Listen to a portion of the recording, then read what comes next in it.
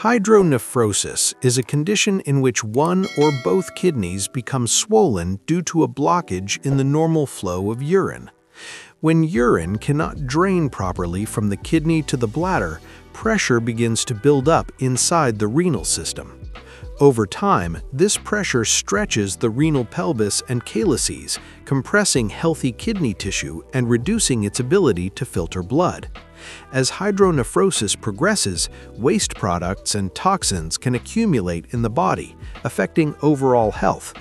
Patients may experience flank pain, abdominal discomfort, frequent urination, nausea, or fever if infection develops. If left untreated, prolonged kidney swelling can lead to permanent kidney damage or even kidney failure.